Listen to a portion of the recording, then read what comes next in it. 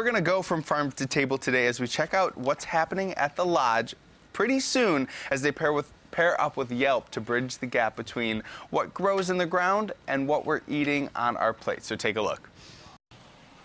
The sun is out and all over Western New York, farmers are hard at work planting, growing, and harvesting food that will make its way to our tables.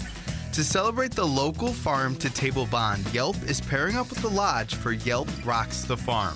YELP's goal is to connect people to great local businesses, and this event is really just the embodiment of that goal. And the idea is that, you know, springtime is coming.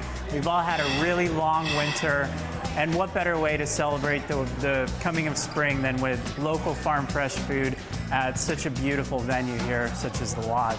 We're going to have a bluegrass band, a local live bluegrass band. They're called the Mountain Run.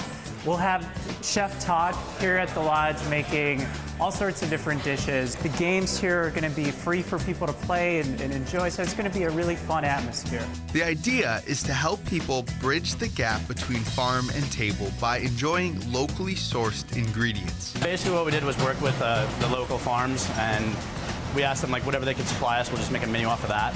So Team Meadow's bringing us a whole pig, so we're going to get a whole pig in next week, butcher the whole thing, and, you know, whatever we make of it, we make of it. It's kind of the plan. BV Gourmet is supplying some homegrown mushrooms.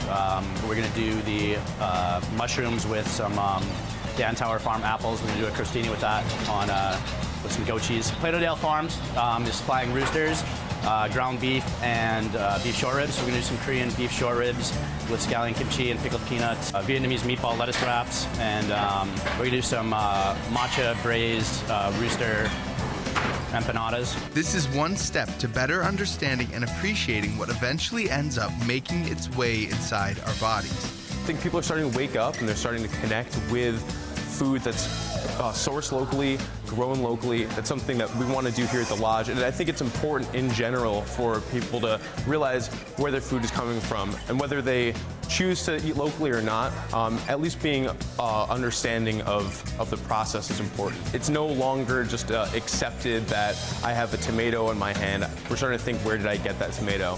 And the reality is that when you go to your local supermarket, a lot of the food, vegetables, meat, and other products that are there are shipped on a truck from California or other parts of the state.